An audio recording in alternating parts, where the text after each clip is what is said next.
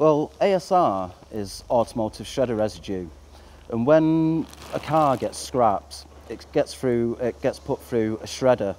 All the metal is then taken out and other waste streams are formed, and this is one of the waste streams that is formed, and it basically consists of wood, plastic, rubber, tiny little bit of metal and foam.